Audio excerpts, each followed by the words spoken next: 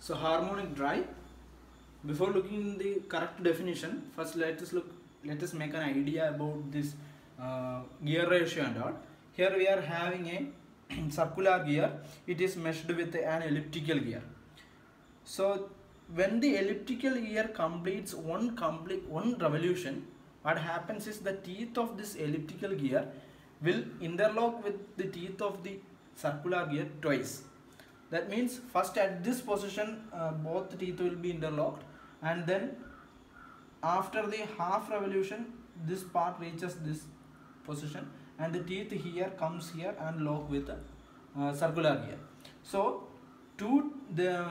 after one complete revolution there is a movement in such a way that two teeth of this circular gear will be moving in the anti-clockwise direction. So if it is somewhat like this, for every one revolution of this circular gear there is a movement of two teeth. For every one revolution of this elliptical gear there is a movement of two teeth in the circular gear. Or if it rotates say 180 revolution, then what happens is this circular moves 360 teeth, somewhat like that. So if there are 360 teeth in this gear, in this particular gear, that means if it completes 180 revolution, it will complete one revolution. So that is the peculiarity of this one. So we are able to get a very good reduction ratio of 180:1 by using a circular gear of teeth 360. So this is how we use this one. So here what we do is we are having a fixed circular spline. That means this particular region is fixed.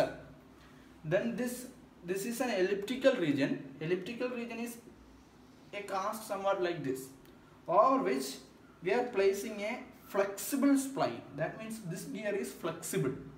Flexible means here at a particular time, if this ellipse were like this, then we are locating teeth here by this blue mark, and if it rotates say to an angle theta, then the teeth here will be shown as here. That means this spline is not moving along with this circle, but it is flexible.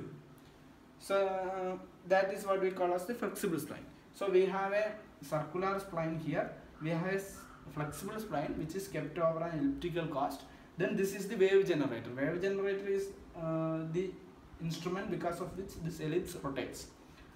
So as we have said in the previous case, this wave generator will be rotating, the wave generator will rotate the ellipse, and because of that we are able to reduce the reduction ratio about, we are able to get the reduction ratio about 150:1. So harmonic drives are arrangement like this by which we are able to get a good reduction ratio. Thank you.